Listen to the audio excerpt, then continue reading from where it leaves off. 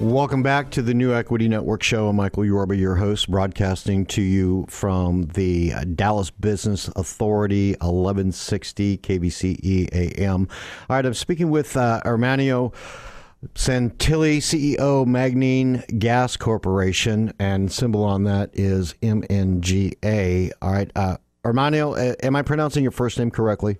Very close. The name is Ermanno. Ermanno, pardon the call. Thanks for being a guest on the show. My pleasure. All right, my pleasure. You've worked with some pretty impressive Fortune 500 brands, Club Car, Bobcat, Thermo King. Give us a little background on you, and I'd love to get right into what your gas company does.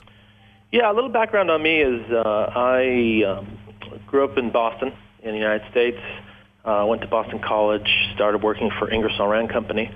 And from then on, I lived in France, Belgium, the UK twice, and then moved back to the United States, had my MBA from Indiana, and started working for MagneGas. Okay. Tell us about MagneGas technology. It's different and it's disruptive. Yeah, MagneGas is a fantastic technology.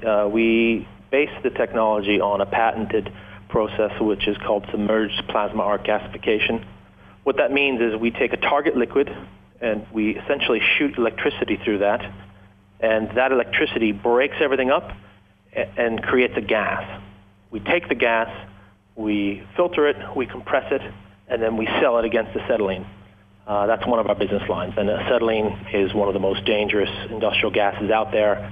People have been looking for a replacement for it for decades, and nothing cuts, up until now, nothing cut as fast as acetylene does, but MagneGas does. So we're quite successful in that business sector. I saw the video that Shep sent to me, and that was amazing. They shoot a hole through a container of acetylene, and it just blows up, and it keeps blowing up, and it's heavier than air. So you don't know if somebody's out there with a spark or a cigarette or something like that. Boom, it's off, and you've got a problem, like we had in the Gulf. With yours, they shot a bullet through the container, and nothing happened. The gas just exited from the container. Explain that. Yeah, excuse me. Yeah, we just had a press release on that this morning. Oh. If you go to MagneGas and look under news, you can see that video. It is very dramatic. Acetylene has a chemical composition which is unstable, so you essentially can't really make it very safe. So physical shock or electric shock or a temperature swing can basically ignite it. MagneGas is a compressed gas, so it has completely different characteristics, and we wanted to do something that was a little different, that would catch people's eyes, that would go a bit viral. So we worked with Operator LLC, which is made from a group of Special Forces guys, and we basically shot 50 caliber incendiary rounds through a bottle of acetylene and a bottle of MagneGas, and you see for yourself, it's amazing. MagneGas doesn't ignite, and acetylene burns for about 15 minutes after the initial explosion. Yeah, you're going to save a lot of lives with that. Now, is there a reduction in cost and increase in productivity by switching? Yeah, we currently price ourselves 10 to 20% less than acetylene simply to get in the door.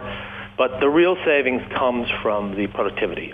We've worked with one of the largest industrial material handling companies, and they independently certified that we cut 38% faster than acetylene. So large companies that are going through massive operations, whether it's the Navy or construction companies, they can save a fantastic amount of time and money using MagneGas. Yeah, and that's why we're continuing to get customers such as one of the largest power companies in the United States.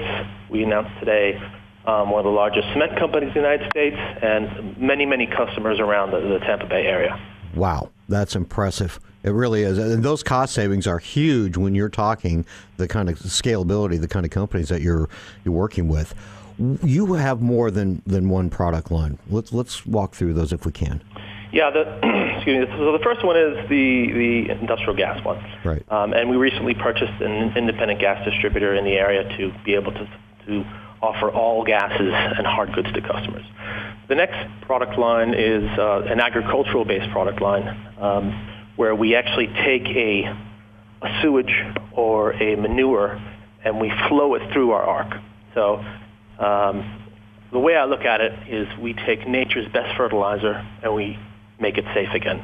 Because by flowing it through our arc, we kill all the pathogens, E. coli, coliform bacteria, spores, everything. And what we leave is a nutrient-rich stream that then can be safely reused for irrigation or fertilization.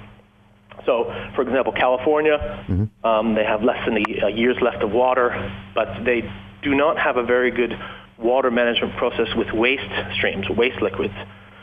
MagneGas could be used to transform those waste streams to replace irrigation. There's no reason to use potable water for irrigation in many areas. So, we believe that and many other countries that don't have access to proper sewage treatment could benefit from this. 1 out of every 5 hospital beds is taken up by somebody who has an illness which is waterborne. So there's a huge market, and I've been saying blue is the new black. Water is now becoming more and more important when 2 decades ago it was all about oil. Water is going to be the next frontier that we have to address from a global perspective. Yeah, it's already more expensive than petrol of various forms, but it's amazing, isn't it? It is. So I'm getting, and you have more than this on the product line. But before we get to the other one, it seems to me you have so many avenues for revenue streams off of the water product, the purification of the water product. Yeah, I mean, it is, and it's a slower moving business line. There's a lot of testing and certifications and verifications that need to be done.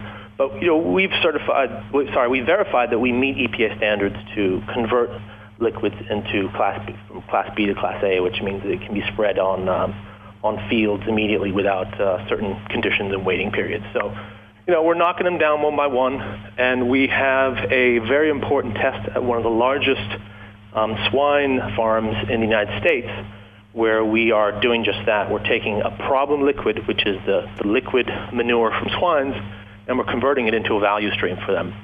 And we're part of a puzzle, or of a solution, I should say. And we're actually going up there again. We hope to go up there again sometime in May. Okay, so I'm on your website, and markets for co-combustion include coal, medical waste, incineration, and heavy oils. Give the audience just a high level, if you will, of the application on these different markets that you're working in. Yeah, co-combustion, you could argue, is one of the most exciting things we're doing. Why does MagneGas cut faster than acetylene? Because we're hotter. So, generally speaking, the higher the combustion temperature, the more complete the combustion, the better efficiency, the lower the emissions. What we found, along with our partners in this area, is that when you mix MagneGas with lower flame temperature hydrocarbon fuels such as coal, you get a dramatic increase in efficiency and then a dramatic decrease in emissions. For example, coal, we are testing with one of the largest power companies. We've been testing this is the 15th month of the verification phase. And the verification phase is to confirm that we transform the smoke from a coal-fired power plant by injecting it with MagneGas and recombusting it in a post-combustion chamber with a resulting emission which is better than natural gas, and you get a 30% reduction in CO2.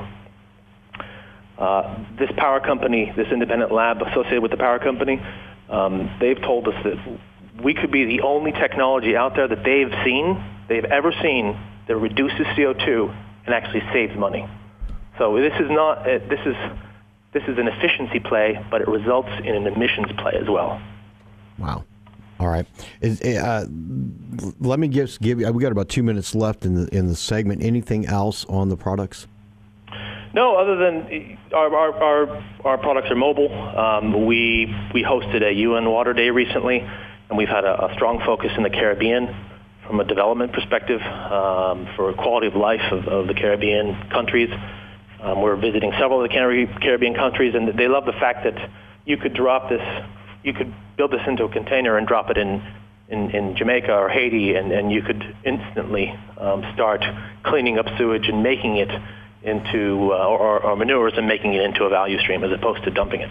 Wow. That is impactful. So on the next segment, let's take a break now, but on the next segment, I want to talk about some of the milestones you've achieved up till now, and then where you're going to go with this company. What's going to happen next, okay? Excellent. All right, we'll be right back on the other side of this break with MagneGas on the other side of this break.